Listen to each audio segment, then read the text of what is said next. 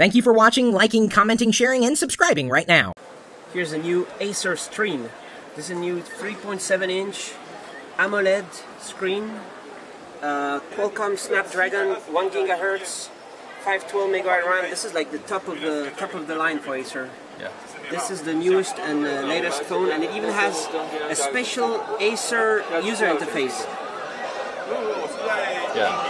So you can see the application history. Yeah. When you use in the left side.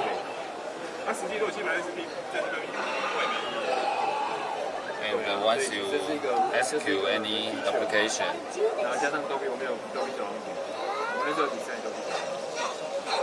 No network connection right here. yeah, it will automatically record it in the history.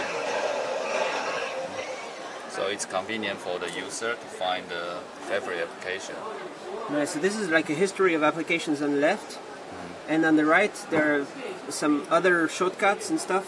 Yeah. You can have music, you can have video, maybe the latest videos. We can check this video. Some guy, hopefully doesn't mind to be in this video. So there's a good camera in there. So we go back. Let's go back and let's check out some other things in the app menu right down there. Yeah. So there's the top part is for the favorites, and the bottom one is to browse around. So if you like to have your settings as favorite, you can put it up here. There you have your settings up there. You go back to your things. That's cool. Can you even put maybe this one here? Then it goes somewhere else. Well, I'm not sure exactly what you do up here, but there you have it. So it's 800 x 480, and what are those buttons down here? For some video or music play, you can go to the next one or go to the previous one. Nice. So this device more focused on the multimedia. Multimedia. Yeah. Nice. Cool. 5 megapixel. Cool. When is it going to be released? How soon maybe it's released? For the Next few months or? maybe next few months, yeah. It will launch soon. Nice. That's cool. There you have it. Oh, we zoomed in. We need to zoom out. There's no. I don't know. It's And there's no network. Yeah. Another important feature is the mini HDMI. Whoa. Yeah. Mini HDMI, so we can actually.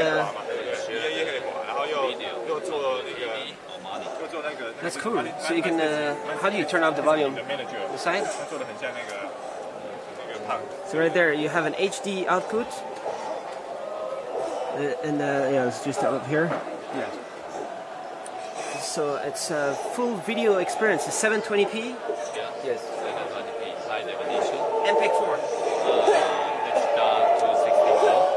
H.264. H.264 adds a certain limitation in bitrate and high profile and all that, but there's only MPEG 4, only H.264 for now. But it's pretty cool that you have right there. Is what you call it, the mini HDMI. Yeah, mini HDMI.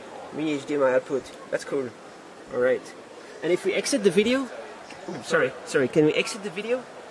How do you exit the video so we can see? Is it just showing Android on there, or? Oh, not for the default UI. We will not export it to the.